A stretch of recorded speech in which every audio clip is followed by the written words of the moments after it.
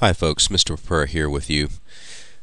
I'm going to do a quick video because of a common mistake that a lot of students new to economics make, and that is to confuse changes in demand and supply with changes in quantity demanded and quantity supplied.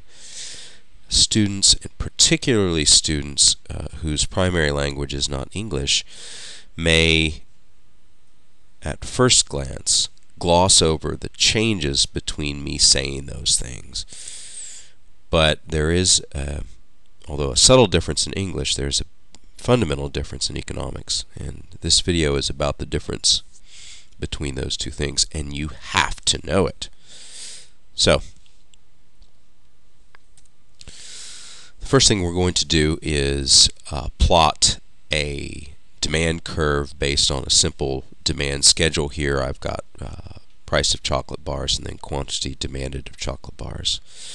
Go ahead and have that graph come up for you very quickly. I'm just plotting points now, and this should be review for you.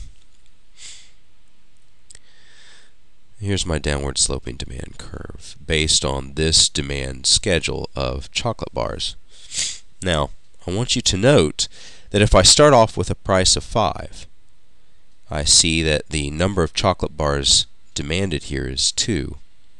If I were to lower the price to 4, from 5 to 4, the quantity demanded of chocolate bars increases from 2 to 4.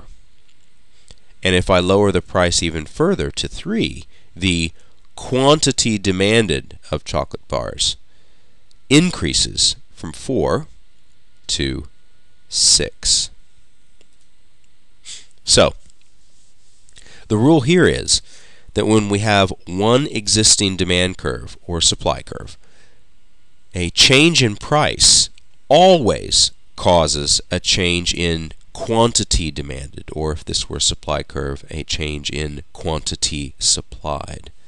Movement along the curve means a change in quantity demanded or quantity supplied.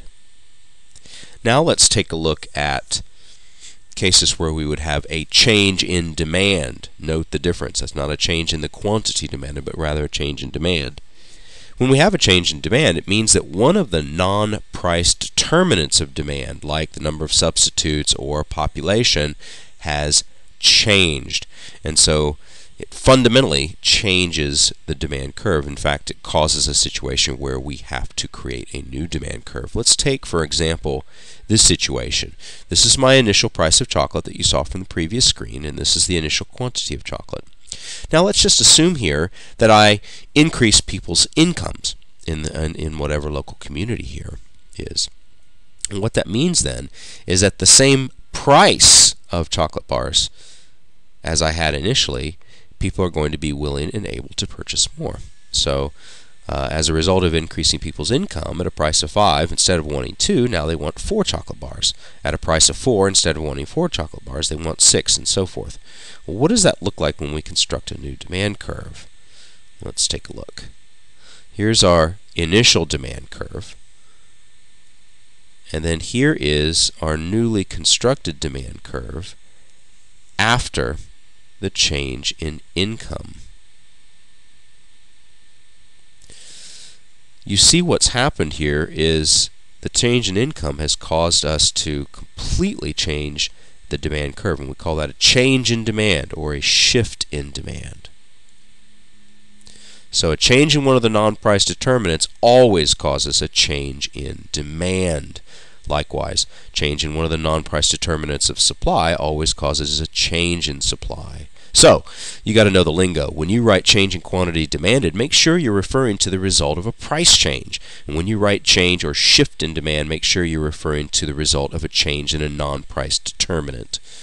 Now, this video was about demand, but supply works exactly the same way. So hopefully now you're comfortable with the difference between change in supply demand versus the change in quantity supplied or quantity demanded. I'll see you soon.